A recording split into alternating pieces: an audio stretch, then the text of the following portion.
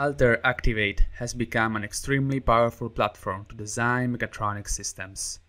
Leveraging its flexibility, you can move from early concept design to accurate and detailed models, such as the one here on the left, where a 6 degrees of freedom robot with flexible bodies is modeled in Altair Motion View and a co-simulation is performed in Altair Activate. And eventually you can move to the real hardware, as it has been done here on the right, performing an hardware-in-the-loop simulation and testing your control strategy. And now, let's have some fun.